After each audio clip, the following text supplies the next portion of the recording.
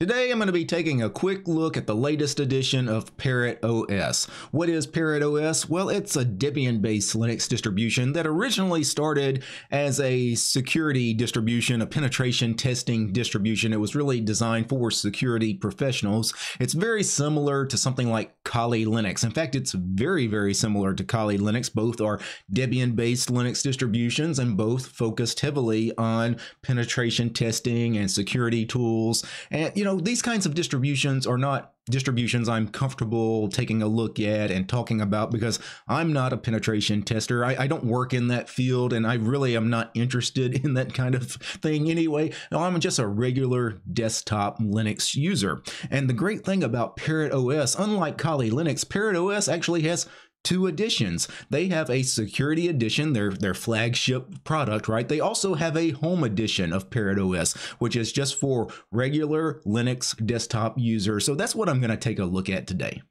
So I've spun up a quick virtual machine here. What I'm going to do is I'm going to run through a quick installation of Parrot OS, their home edition, and you can see they're on version 6.1. So I'm going to choose from the boot menu here, try and install. Well, I really like the splash screen here. I don't know about the glitching effect. I don't know if they meant for that to happen, or it's kind of weird. I don't know. It's really strange. I don't know if that's an actual bug in the VM or if they wanted that little spinning wheel to occasionally glitch out like that. And you can see we boot into our live desktop environment. This is using the Mate desktop environment. And let me go ahead and try to install Parrot OS. There is an icon here on the desktop. So let me go ahead and click on Install Parrot. And it launches the familiar Calamares installer. Now, everybody's seen the Calamares installer before, so I'm just going to quickly run through this. So the first screen is the language for the installation itself for Calamares. American English is the default. That's fine. And then for me, I need to choose the central time zone in the US. By default, it was actually trying to select the Eastern time zone. Usually, Calamares, I believe, uses geolocation to choose a time zone. So that's unusual that I had to change that. Usually, I don't have to change that. Usually it's pretty good at guessing the time zone, but I'm going to go ahead and click next. Keyboard English US is correct, so I'll click next. And then finally the partitions. Do we want to just erase the disk and do the automatic partitioning, let Parrot OS do its thing, or do we want to choose manual partitioning and partition the drive ourselves? For me, I will do the automatic partitioning, and I will choose to swap to file and then click next. Finally, I need to create a user, so I'm going to call my user DT. We need to set the host name of this computer. I'll call the host name of the computer parrot-vert.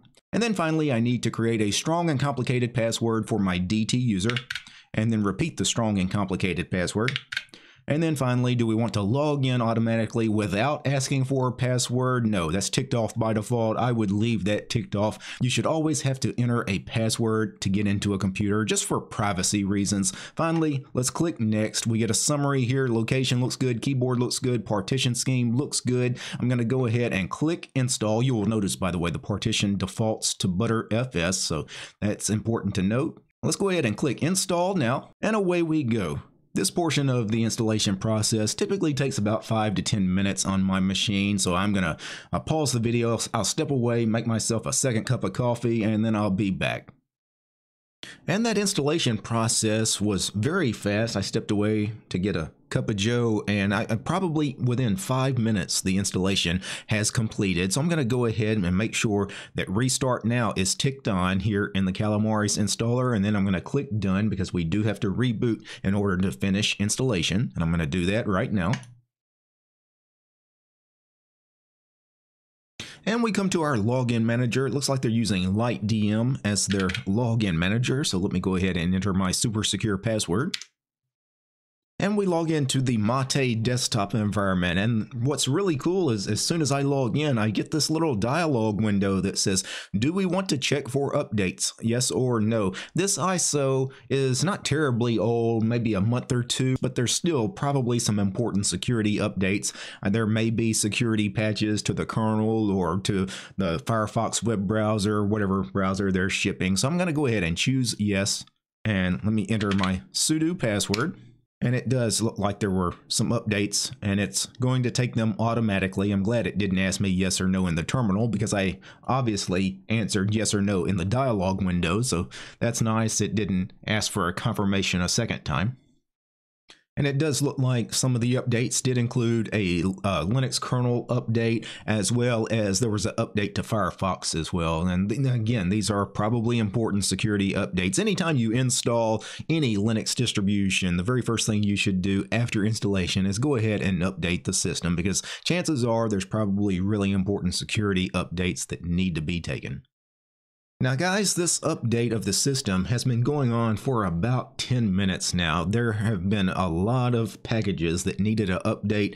So when I mentioned this thing is based on Debian, clearly it's not based on Debian stable, right? It's using one of the rolling branches, I'm assuming probably Debian testing. So I believe that's what Kali Linux also was based off of, was Debian testing.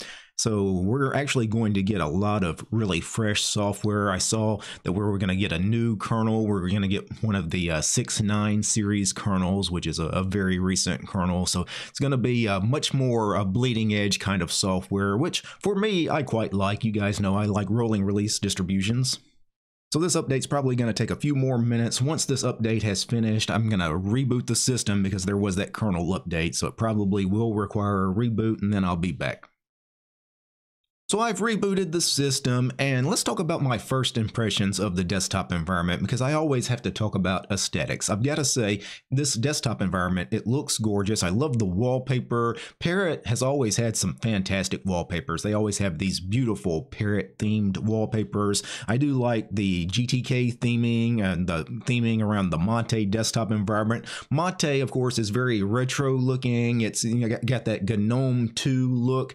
So those of you that were first introduced to desktop Linux around 2006 to 2008, you guys are probably very familiar with this setup, this old GNOME 2 style menu system where you have a top panel and a bottom panel at the same time, which these days seems kind of ridiculous because it's kind of a waste of space. You have two panels that essentially can all display the same information. So really, for me, I would maybe suggest the Parrot guys to eventually ditch one of the panels, because there's no reason why you need both a top panel and a bottom panel. Just consolidate everything into one panel. But I do like the retro styling of it. For those of you that want a traditional Windows kind of start menu, you have the menu here in the bottom that, you know, has your traditional menu system that you could go through. For those of you that want the old school GNOME 2 style menu, you have applications, places, and system up here. Applications, of course, is your traditional app menu, kind of very similar to the start menu down here, right? This is where all of your applications are categorized.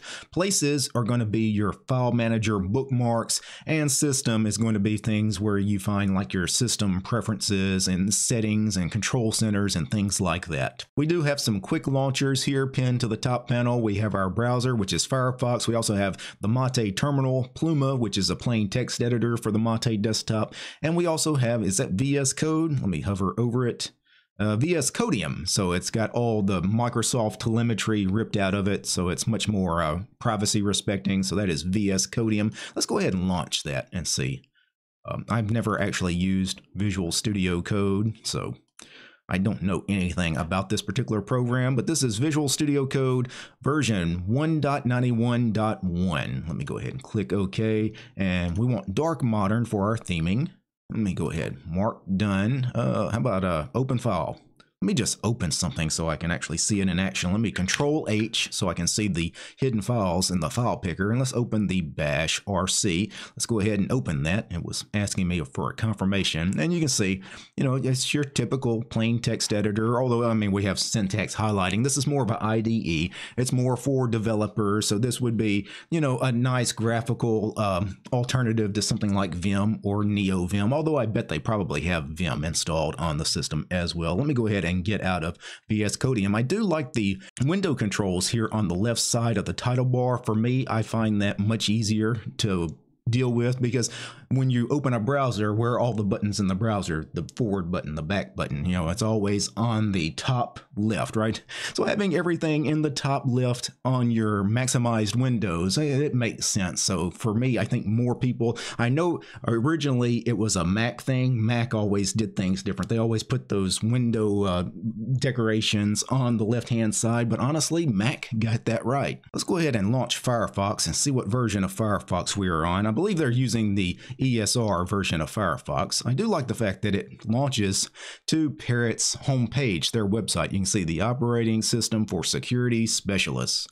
And let's go ahead and get into the menu, and let's go to Help and About Firefox. And yeah, this is Firefox Extended Support Release, so the ESR version, and they're on version 128.0 ESR. Let me go ahead and kill that window. We do have a little widget here in the center of the panel. What are these? This is the processor in use, and this one here is the memory in use, and this is networking. Over here you have your sys tray, and then of course you have your date and time and calendar. Let's get into the applications menu, and let's just see what is installed. The first category, of course, is the privacy category. Even though this is Parrot OS Home, still privacy and security is, you know, there is somewhat of a focus on that. So we do have under the privacy category, we have a subcategory called anonymous surf, and then we have a non-surf GUI. I don't know what this particular program is. Let's go ahead and open it. And nothing happened. I don't know if nothing was supposed to happen. Maybe it is a non-surf start, a non-surf stop. So if I do start, do you want to kill apps and clear cache? Don't kill. Yeah, I don't want to kill anything. Yeah, I have no idea what this program is going to do. It wanted a sudo password. You know what? I better just leave that alone. Again, I don't typically play with this kind of stuff. There is a cryptography category. Of course, this is going to be your key signing. We have metadata cleaner, so this would clean the system, I'm assuming. It is a terminal program called mat2. Let me go ahead and kill that and close the terminal. Under applications, we have an office category. We have our document viewer, which is Atril. That's a PDF viewer. And then we have the full LibreOffice suite. So let me go ahead and launch LibreOffice. Let's go ahead and launch LibreOffice Calc, which is the spreadsheet program. And let's go ahead and close the little tip bar there, or the tool dialog box there. About LibreOffice, let's see what version we're on. Man, this font is really small inside LibreOffice. Do you guys see this font? I don't think I've ever opened LibreOffice on any distribution with a font that small. I don't know why that's the case here, but this is version 24.2.5.2. Let me go ahead and kill LibreOffice. Also in the menu system, we have an internet category where we have the Chromium web browser, if you prefer to use Chrome rather than Firefox, which Firefox, of course, is the ESR version. We also have the Tor browser for those of you that want to do some, I guess, anonymous browsing. Under graphics, we have Eye of Monte, which is our image viewer. We have GIMP, which is the GNU image manipulation program. This is GIMP 2.10. Let's go ahead and let it launch. Let's go to Help. And let's go to About, and this is GIMP 2.10.34. Now GIMP is getting very, very close to seeing a 3.0 release very soon, and I'm pretty excited about that. We've been waiting for what seems like forever for version 3 of GIMP. Back in the menu system, we have a sound and video category. We have Brasero, which is a disk burning utility, which is actually part of the GNOME suite of software. If I go to About, this is Brasero 3.12.3, and you can see it's a simple to use CD burning application for GNOME. Let's close that out. It's a fine program. I've used Brasero many times to burn CDs and DVDs. It's a good program if you still have the need to burn to disk. We also have Cheese, which is a webcam application, MPV, which is your media player, your video player. We have Sound, and VLC, which VLC is a more proper multimedia player. It supports all your standard multimedia codecs and formats. It plays audio, video, it will play your Blu-ray and everything.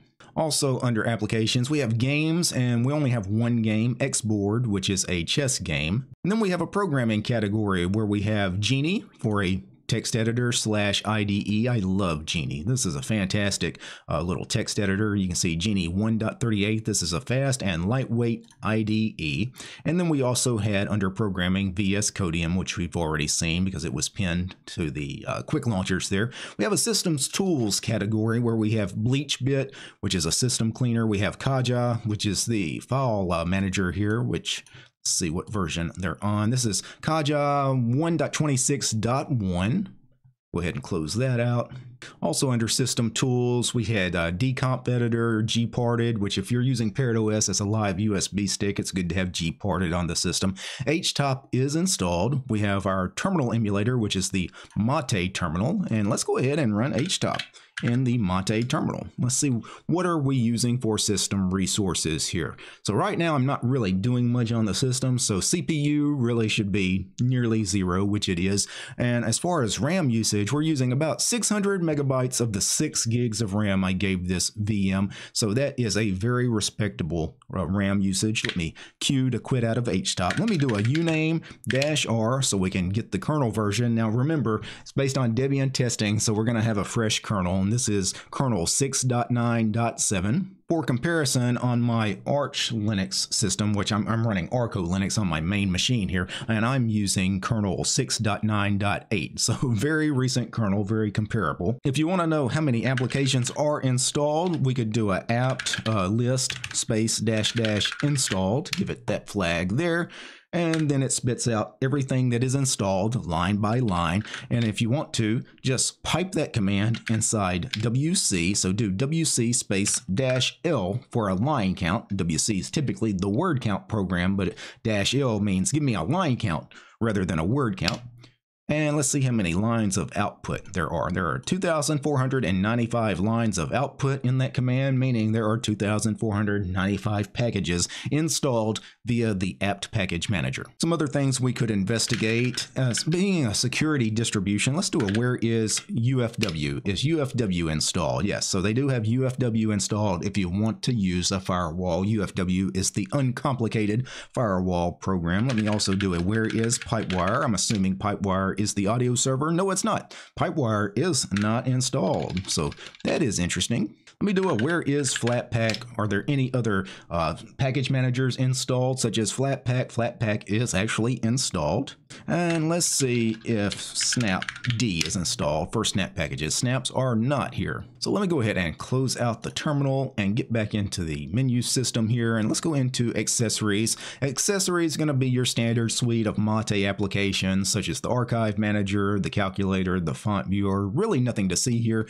There are two things that do stand out. Both NeoVim and regular Vim are here. So I mentioned, you know, if you're going to have things like VS Codium, and also Genie was installed for IDEs, for GUI IDEs, it would make sense to also have terminal-based IDEs like Vim and NeoVim available on the system. So I'm glad to see those there. We have a universal access category with Dasher and Onboard. These are going to be your on-screen keyboards, and they're there for accessibility purposes. Now let me right-click on the desktop and let me change desktop background, because I do want to see what kind of wallpapers are available on the system, because I mentioned Parrot OS has always impressed me with their suite of wallpapers, right? This collection of wallpapers, and these Parrot themed wallpapers are really just amazing. I mean, some of these things are just absolutely gorgeous. And this one was the default wallpaper. This one here I really liked in years past. This one here with the parrot that looks like it's, you know, got a stream of color behind it, almost like it's bursting into colored flames. Now these are just, you know, the abstract art pictures are just wonderful. This one here, I remember that one in a review in past years. You know, just the parrot wallpapers are just absolutely gorgeous. I do love the default wallpaper, so I'm going to stick with that. And that really is a very quick and cursory look at Parrot OS 6.1, their home edition. Really, you know, not much to it as far as I do think it serves a purpose. You get Debian out of the box, right? You get Debian testing, so it's more rolling release. It's not Debian stable. So if you want a Debian testing system, maybe install Parrot OS Home. You get the Calamares installer, which was dead easy. I hit OK 3 times, and within 5 minutes, Parrot OS was installed for me. And you know, it had a nice suite of software, it had beautiful theming. I love the icon set, the GTK theming. I love the wallpapers. Really, this is one of the most polished, professional looking Debian-based distributions I've taken a look at, and I've always thought this. Every time I take a look at Parrot OS, I'm really impressed. Now, before I go, I need to thank a few special people. I need to thank the producers of this episode: Matt, James, Steve, Armor Dragon, Darloff, Daedalus, GDR, George, Lee, Matthew, Methos, Uryan, Paul, Peace Arch and Fedora, Realities for Less, Red Prophet, Roland, Solastri, Timran, War Gentoo, and Ubuntu, and Willie. These guys, they're my highest tiered patrons over on Patreon. Without these guys, this quick look at Parrot OS Home Edition would not have been possible. The show is also brought to you by each and every one of these fine ladies and gentlemen. All these names you're seeing on the screen right now, these are all my supporters over on Patreon. I don't have any corporate sponsors. I'm sponsored by you guys, the community. If you want to see more videos about Linux and free and open source software, subscribe to DistroTube over on Patreon. Peace, guys.